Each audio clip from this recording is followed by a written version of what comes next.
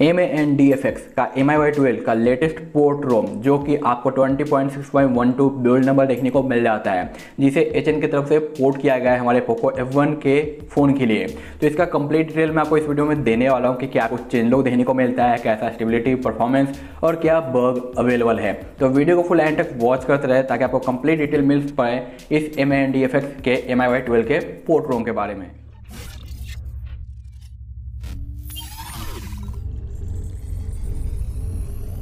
Hello everyone, I am MK and you are watching take office. और इस video में हम बात करने वाले हैं 20.6.12 के MANDFX MIUI 12 के पोर्ट रूम के बारे में, जिसे HN की तरफ से पोर्ट किया गया है, जहां पे आपको 1 मंथ नहीं 2 मंथ ओल्ड 2024 का सिक्योरिटी पैच देखने को मिलता है। बिल्ड नंबर बिल्कुल ही लेटेस्ट मिल जाता है और यहाँ पे प्री माइनस का है जो हर बार की तरह ऑफिशियल कर्नेल है जो यहाँ पे यूज किया गया है।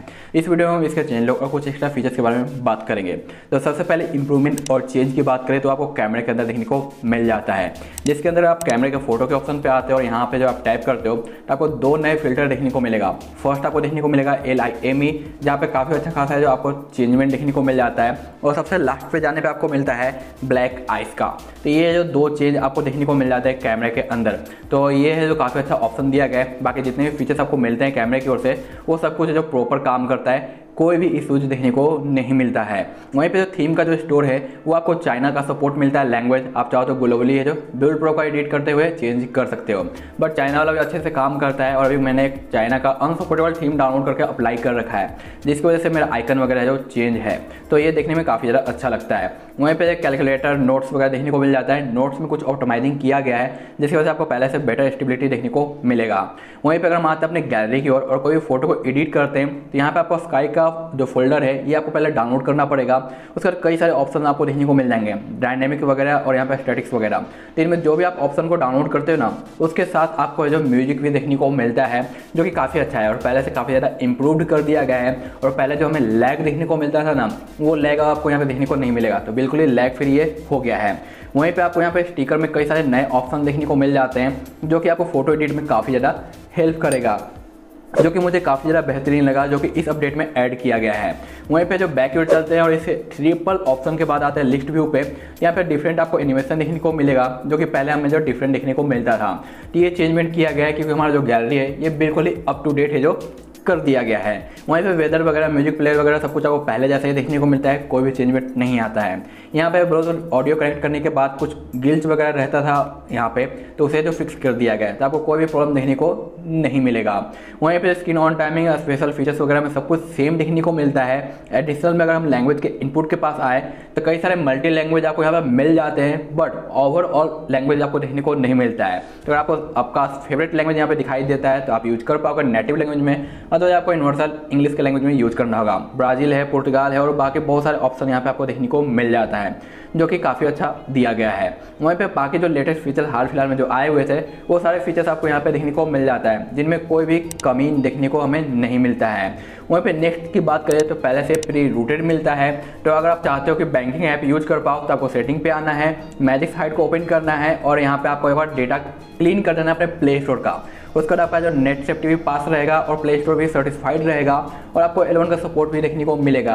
अगर आपको नो सिम या इंसर्ट सिम का प्रॉब्लम आता है बैंकिंग के ऐप के ऊपर, तो मैंने इसके लिए एक डेडिकेटेड वीडियो दिया है कि किस तरीके से आप फिक्स कर सकते हो, तो उस वीडियो को आप वॉच कर लेना, आपको कोई भी प्रॉब्लम देखने को नहीं मिलेगा। छोटा सा रिक्वेस्ट है कि अगर आपको मेरे रोम्स के रिव्यू पसंद आते हैं, मेरे वीडियोज पसंद आते हैं टेक ऑफिस के, तो चैनल को सब्सक्राइब जरूर करें ताकि इसी तरह के इंटरेस्टिंग वीडियोज आपको मिलता रहे और नोटिफिकेशन को इनेबल करना ना भूले। एवरीडे में कई सारे वीडियो देता हूँ, 4-5 कभी 6 वीडियोज हो जाते हैं, तो एक ही चैनल पर सभी को पोस्ट कर पाना दिक्कत होता है, इसलिए मैं कुछ वीडियोज को जो अपने सेकंड चैनल टेक गेम पे भी पोस्ट करता हूँ। तो इसलिए आप इसे भी सब्सक्राइब कर लेना ताकि मैं ये चैनल हो या फिर हमारा ये चैनल हो, किसी भी वीडियो दूँ आपको नोटिफिकेशन मिल जाए और आप उसका फुल बेनिफिट ले पाओ, क्योंकि दोनों पे है जो एक ही टाइप के वीडियोज मिलते हैं। तो मेरा दोनों चैनल आपके लिए काफ़ी ज़्यादा इंपॉर्टेंट होगा अगर आप दोनों को सब्सक्राइब कर लेते हो तो। वहीं पे आगे आते हैं तो आपको यहाँ पे जो अनटू का स्कोर देखने को मिलता है वो काफ़ी बेटर यहाँ पे देखने को मिल जाता है। हर बार की तरह MANDFX में काफ़ी बेहतरीन स्कोर मिला है, जो कि 352073 का है, जो कि मुझे काफ़ी ज़्यादा पसंद आया। और यहाँ पे लेटेस्ट आपको गेम टर्बो मिलता है, जहाँ पे आपको ये सारे ऑप्शन के नेम भी देखने को मिलता है। बट HNPort के सभी रोम के अंदर हमारा जो वॉइस चेंजर है वो काम नहीं करता है। तो आप अपना चेक कर लेना और कमेंट करके बताना कि आपका वर्किंग है या फिर नहीं। और यहाँ पे जितने एप्लीकेशन है सबके नेम आपको देखने को मिल जाते हैं, जैसे कि MX player pro, browser, MI community, driver और बाकी अदर ऑप्शंस वगैरह। तो ये मुझे काफ़ी ज़्यादा सही लगा। वहीं पे रैम मैनेजमेंट की बात करें तो आप देख सकते हो कई सारे टैब यहाँ पे ओपन है, फिर भी यहाँ पे जो रैम दिखाई दे रहा है वो 3 GB है टोटल 6 GB में से। तो रैम मैनेजमेंट भी काफ़ी ज़्यादा अच्छा है। वहीं पे हीटिंग की बात करें तो भाई आपको हीटिंग काफ़ी देखने को मिल जाता है हर एक पोर्ट रोम के अंदर, चाहे वो आपका है जो HN का हो, KT का हो या फिर ऑफिशियल का ही क्यों ना कोई रोम हो। तो MIUI 12 के अंदर आपको हीटिंग देखने को मिलता है, कंपलसरी है, ये मिलेगा ही मिलेगा। तो अगर आप हैवी यूज करोगे तो हीट ज़्यादा होगा, नॉर्मल यूज करोगे तो हीट कम होगा। वहीं पे जो बैटरी ड्रेन भी आपको देखने को मिलेगा हीटिंग पे, और फर्स्ट टाइम आप फ्लैश करते हो तो यहाँ पे काफ़ी ह्यूज बैटरी ड्रेन देखने को मिलेगा। बट आपको इसको कंप्लीट डिस्चार्ज करने के बाद 0 से 100% चार्ज करना है, उसके बाद आपको काफ़ी इंटरेस्टिंग बैकअप देखने को मिल जाएगा बैटरी का। और आपका जो हीटिंग प्रॉब्लम है उसमें भी थोड़ी बहुत जो आपको स्टेबिलिटी देखने को मिलेगा, इंप्रूवमेंट दिखाई देगा। यहाँ पे जो इसका एक्स्ट्रा फीचर्स आता है कस्टमाइजेशन, यहाँ पे आप काफ़ी अच्छे खासे कस्टमाइजेशन कर सकते हो, क्योंकि यहाँ पे ड्यूल स्टेटस बार देखने को नहीं मिलता है। फिर भी आप देख सकते हो बैटरी का आइकन को मैंने गायब किया है, स्पीड मीटर मैंने इनेबल कर दिया है, और जो यहाँ पे नेटवर्क वगैरह है उसे भी गायब कर दिया है, क्योंकि नेटवर्क तो फुल रहता है, टेंशन नहीं है। मेन हो जाता है कि हमारा स्पीड मीटर दिखाई नहीं दे रहा है, ये सारी चीज़ है। तो इसलिए मैंने डायरेक्ट गायब करके सिर्फ और सिर्फ परसेंटेज रखा है और स्पीड मीटर को।